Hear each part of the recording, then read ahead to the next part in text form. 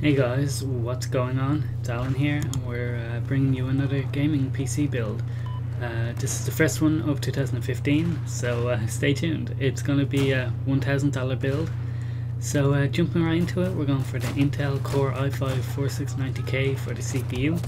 It's at 3.5 GHz and it's a quad-core processor. Now this comes in at $220, so it's a bit pricey, but it is the best gaming processor on the market right now, so you can't really go wrong.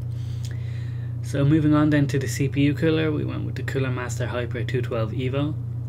Now this is a great value cooler. It comes in at $37 just about, and it'll keep your CPU really cool and nice and quiet. It's much better than the stock CPU cooler, and for this value you can't really get much better. So yeah, definitely if you want to get your CPU up to about 4 GHz, 4.2 GHz maybe, this will do you well for that. Moving on to the motherboard then, we have the MSI Z97S SLI Plus motherboard. This comes in at $110, a bit pricey again, but it comes packed full of features that you would want in a high-end rig, so if you want to upgrade down the line you'll be able to. For example, it supports SLI and Crossfire, so if you want to get a second graphics card down the line you'll be able to do so without upgrading the motherboard. Great feature. Definitely a very good motherboard to go for, and MSI are a very good motherboard manufacturer, so definitely worthwhile to go for that. Moving on then, we go to the memory, which is the Crucial Ballistix Sport, 8GB of RAM, 1600 MHz. Of course 8 gigs is a necessity nowadays, and I went for a Crucial Ballistix Sport because $77 is not too bad for 8 gigs of RAM at this point. So RAM prices are starting to drop, so that's always good to see, but 8 gigs a necessity for a $1,000 build. So there we go, and I'd actually argue 8 gigs necessity for pretty much all builds where you can fit it in at all possible. So yeah. Moving on to storage then, we went to Western Digital Caviar Blue 1TB. It's a 7200 RPM hard drive, so it comes in at $59, so you know, you get what you pay for basically. Just 1TB storage, pretty good, reasonable price, and very fast, so definitely should suit you for that. Now it is not going to be an SSD in this build. Granted, they have been dropping in price recently, but it would push us over budget a little bit with an SSD, so we'll forgo that for now, but that's always possible to upgrade within a year or two if you get more money. It's well within the range. Now for the video card, we actually went for the EVGA GeForce GTX 970 at 4GB with the ACX 2.0 cooling, and this comes in at $329.99. Now originally I would have loved to put in the MSI version of this, because I think it looks better myself, but that came in at $20 more.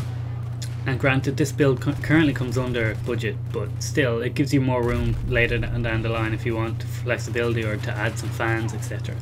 So we went with this one, but you could switch it out for the MSI version or another version if you can fit it into the budget. That's up to you.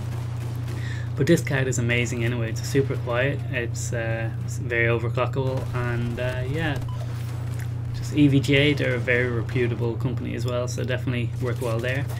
And for this price you're getting like extreme power. Like, it's faster than a GTX 780, almost as fast as a GTX 780 Ti, and for this price, like, you can't go wrong, you know. So moving on then to the case, we went for the NZXT S340 white ATX mid-tower case. This comes in at $65. Now, cases are personal preference, as I mentioned before, so you mightn't like the look of this case and feel free to change it around for something similar price.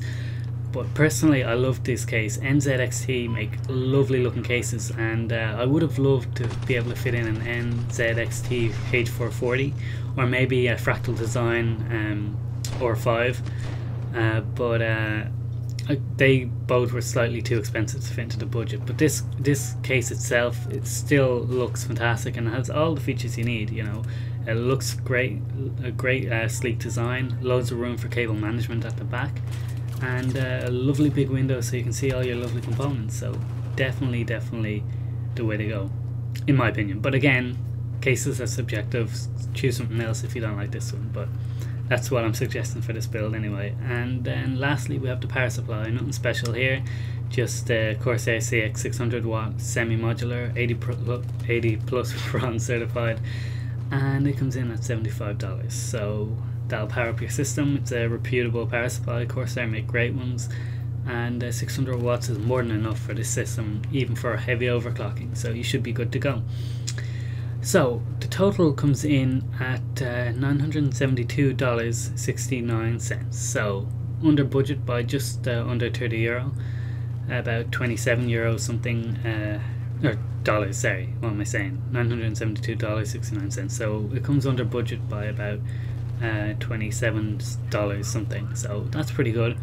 Now if you take into account the mail and rebates that are actually on the system, you actually get the price at $930.67, so that's pretty good too. But prices are subject to change, and especially mail and rebates, they're only limited offers, so that is going to change more often. So I figured it's best just to include the base total in these kind of bills at all, if at all possible. So like I said, $972 or $973 if you want to round it up.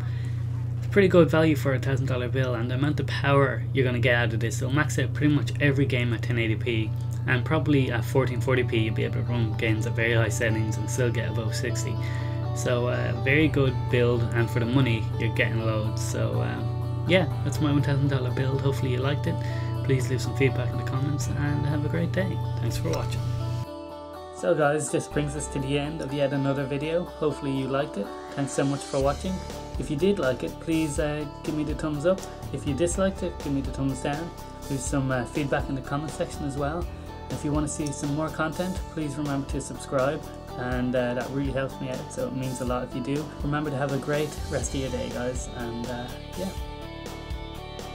until next time.